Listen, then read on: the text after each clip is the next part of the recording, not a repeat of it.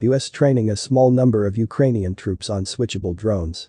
A small number of Ukrainian soldiers already in the United States have been trained on how to use Switchblade tactical drones as the US military sends more of the vehicle-destroying weapons to the ex-Soviet country, the Pentagon's top spokesperson said Wednesday.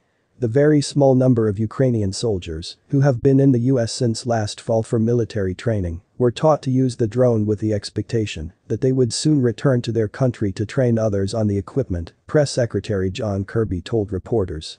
We took the opportunity, having them still in the country, to give them a couple of days worth of training on the Switchblade so that they can go back, and they will be going back soon, back home, to train others in the Ukrainian military, Kirby said.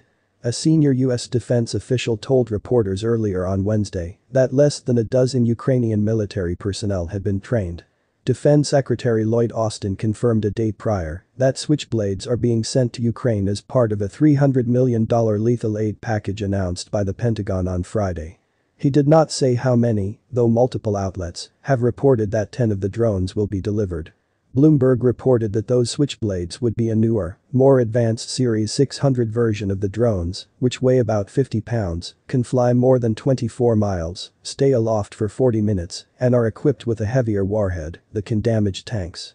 Kirby on Wednesday would not say whether the Switchblade 600 would be sent to Ukraine. The White House has already sent 100 of the drones as part of an $800 million weapons package announced last month, but those Switchblades were the Series 300 versions.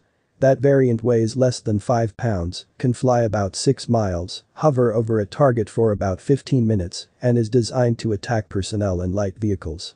Kirby said those 100 aerial systems arrived in Europe earlier this week and will be getting into Ukraine quickly if they aren't already there. As Ukrainian forces don't typically use the Switchblade, some training will be needed, he added. It is not a very complex system. It doesn't require a lot of training. An individual could be suitably trained on how to use the Switchblade drone in about 2 days or so. Kirby also said Ukrainians were not being trained by the US military on other weapons, but would not rule out such assistance moving forward. So guys, we have come to an end of this news session. Thanks for watching and please do well to like and subscribe for more updates. Until next time, goodbye for now.